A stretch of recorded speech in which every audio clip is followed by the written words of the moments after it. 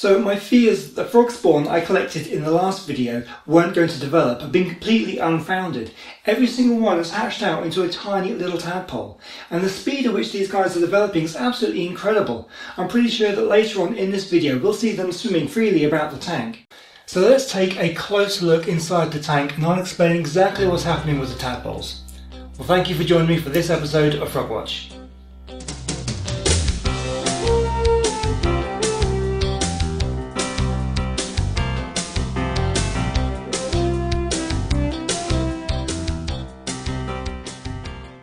Let's go back a few days. This footage was shot on Tuesday, a mere 3 days after collecting the spawn, and already you can see there's been a lot of development. The tadpoles have almost taken shape and will occasionally move about inside their eggs.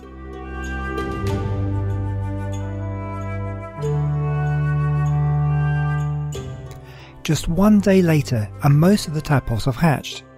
They will spend the next few days attached to the jelly, which they will slowly eat before swimming away once they're strong enough.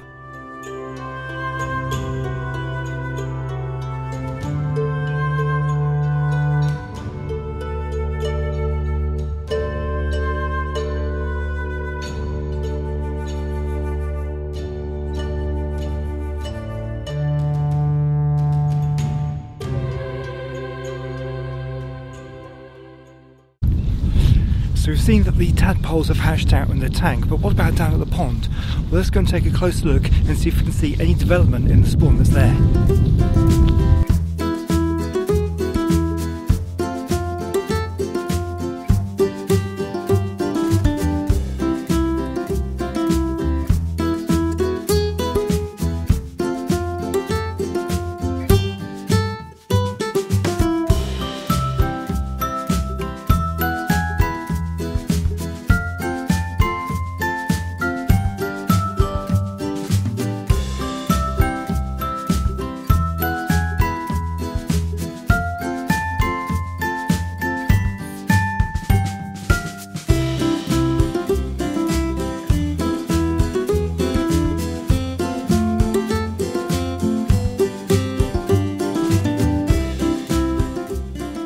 Right, so I've come down to the pond's edge here, and it's quite interesting because there's not a huge amount of development in some of the spawn. I'll give you a bit of a close-up look at it. They're beginning to turn from small dots at the centre of the jelly into slightly elongated comma-shaped tadpoles, or soon to be tadpoles. But most of it is hasn't really developed a huge amount since we saw it last time out. You can even see sort of at the edge of the pond, just around here, where it's beginning to dry out. I'm not sure how well some of the spawn will do because it's quite clumped together and very muddy. You get a lot of dogs in this pond which probably just run right through it and kind of probably kill a lot of it. But yeah, there's definitely some development. Now, the main reason why all the tadpoles in my pond have hatched out rather than in here in the pond is because of the temperature. In my tank at home, obviously the water is room temperature, so things happen a lot faster, so they've all hatched out in a matter of days. Here at the pond, it's obviously much colder. It's still, it's had a fairly mild winter, but temperatures are still pretty low, and so development will be a lot slower. But that's the main reason. But yeah, we'll have a bit of a look around, see what kind of development we can spot, and then we'll get back to the tank and see how they're getting on.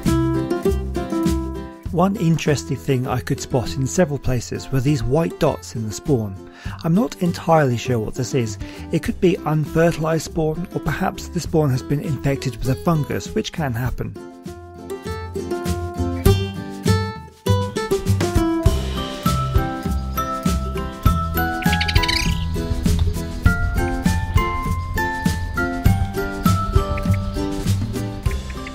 So at the beginning of the video I said that I expected to see the tadpoles swimming around freely. Well, today is Saturday, so we've had these tadpoles now a whole week, and yes, they have started to swim around. They've moved away, or at least some of them have, from the spawn, and are now found all around the tank. Let's take a closer look and I'll explain a bit about what's actually going on.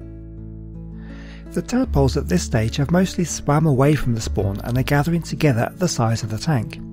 They attach themselves to the glass with their mouths and may exhibit a slight schooling behaviour like fish. You may be able to see small feathery gills which they use to extract oxygen from the water. These will disappear over the next few days as skin grows over the top of them. You might be able to see I have too many tadpoles for the size of the tank. Remember, you should only have 2 to 3 tadpoles per litre of water, and in this tank I only want around 30 tadpoles, so as they get bigger I'll need to release some back to the pond. Well, thank you very much for joining me this week. Make sure you join me next time because it should be a pretty exciting episode. At the moment, these tadpoles will be eating the jelly and any algae in the tank, but next week they'll probably be big enough that we'll need to feeding them some extra food, and I'll cover that in the next episode. So make sure you subscribe to the channel so you don't miss out on more tadpole adventures, and I'll see you then. Goodbye.